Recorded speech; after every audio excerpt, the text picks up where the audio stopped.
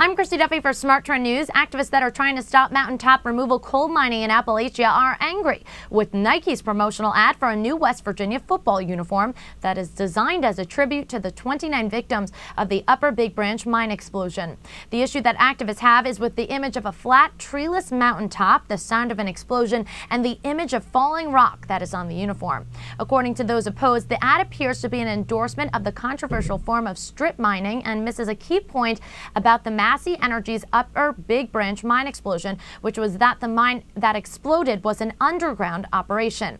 Nike did not immediately return telephone and email messages. Smart Trend currently has Nike in a downtrend and is currently monitoring these developments and will alert subscribers to any change in trend. I'm Christy Duffy for Smart Trend News. For more news and market analysis, make sure to subscribe to our YouTube channel, Trade the Trend. Also visit our website, tradethetrend.com, for more headlines.